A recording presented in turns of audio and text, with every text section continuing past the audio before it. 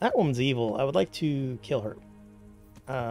As vengeance for my, the last time we played. Can I just straight up murder you? Good evening. Mm-hmm. You waiting for someone? Not anymore, young man. I was waiting for you. You look like a clever sort of fellow, and chivalrous too. You wouldn't leave a damsel in distress, would you? Why? Do you know of one somewhere? Now, handsome. Don't be mean. I've got a job. See, Henry already knows she's a prostitute. There's an old grandad sitting he's in the alehouse there. not very Yesterday, respectful he of made her. use of my services, and he said he'd pay me in the morning. Only now he pretends he doesn't know me.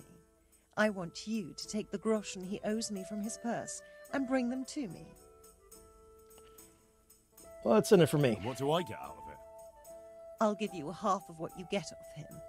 It Why ain't a wouldn't I lot, just take all of it? But it's more than I've seen for quite a while. I'm on it. I'll be back with the coin before you know it. Goodbye. Alright, so we can knock her out.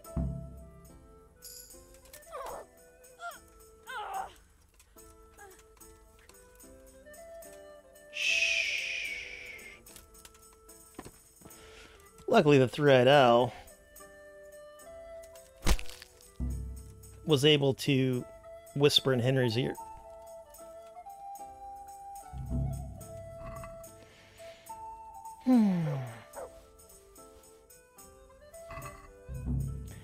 That felt good.